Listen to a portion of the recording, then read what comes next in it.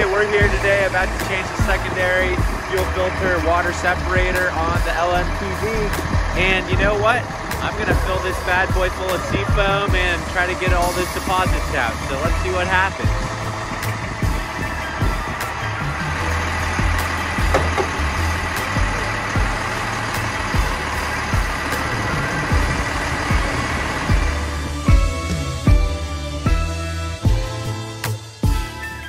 With the cab open, we're here focusing efforts on the secondary fuel filter. We're gonna first open the Peacock at the bottom, draining through this hose right here, everything that's in there into this little container. And then we're gonna disassemble those two pieces.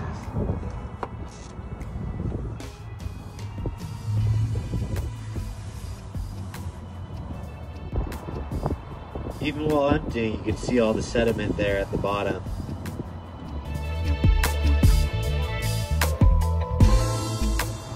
Now with the oil filter tool,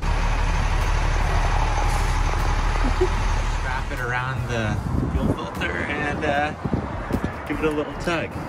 Loosen it up and you're good to go. Separating the basin from the filter, you got a little nastiness, you got the heater, and that's all you necessarily use for cold conditions. With the filter off, it's time to get the new filter ready, and there's two gaskets. And we're gonna oil these up before putting it on, but the bigger gasket is going on the bottom, and the small gasket is going on top. So old filter with some rust is showing the smaller gasket, and that larger one goes right here, and we seat that to the lid.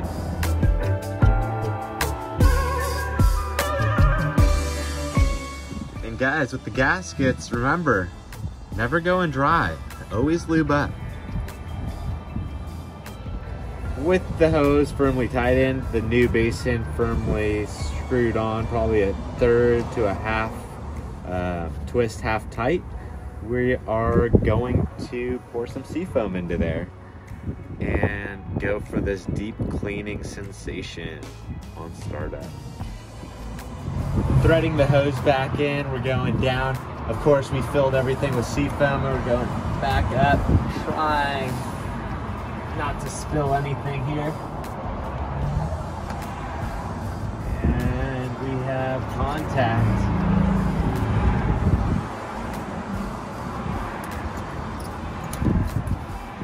With the filter primed, we're gonna run it for 2 minutes, getting that seafoam in there, and then we're gonna let it soak for 10 to 20 minutes. Do a little hot soak, and then we're gonna go drive it hard for 20 minutes, just burning out all the carbon deposits and hopefully re-lubricating everything, getting everything nice and moving again.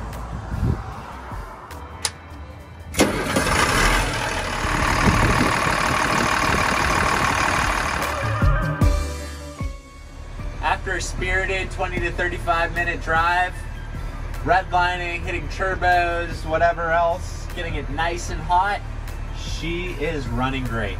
No smoke, everything's cleared out, and I'm happy I did it.